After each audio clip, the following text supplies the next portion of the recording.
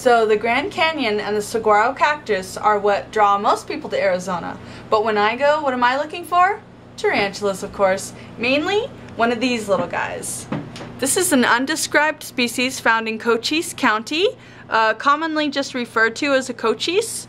They're known for their gunmetal gray coloration, and what I like about these guys, I think they're really cute. This is a dwarf species, so this one's just about mature.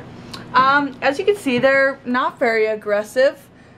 Usually when we see these on the road, we'll stop and I'll pick them up and either, you know, we'll just move them off the road or kind of see what they're doing, take pictures, whatever. So this is one that people aren't very well known in the hobby, so I thought that you guys might be interested in seeing a video on this species. I think it's a little cutie, and that's about all I have for you guys today. So see you next time.